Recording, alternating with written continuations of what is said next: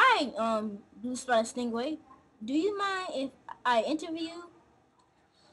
Not at all. Can you tell me what you eat and what your mouth is like? Of course.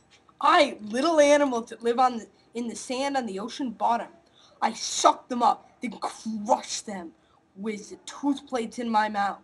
They totally hate it when I do that. Thanks. It's been fun hanging out with you in the reef. We are off to the lab now. No problem.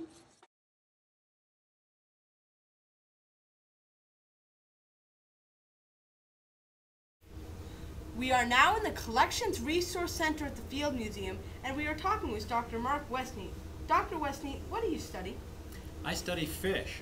I'm interested in marine biology and coral reefs with an emphasis on the huge diversity of coral reef fishes. Thanks. Now we have a question for you. Sure.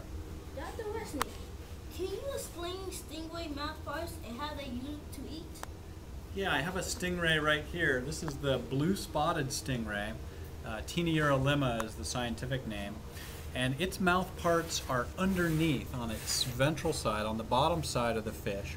And they're two big plates of cartilage, and it swims along the bottom and it detects its prey with little electric cells that it has in its snout, electric detection cells, and when it grabs something with its jaws, it chews them up with those jaws and then swallows it. Thanks, Dr. Wesley. That was really helpful. You're welcome.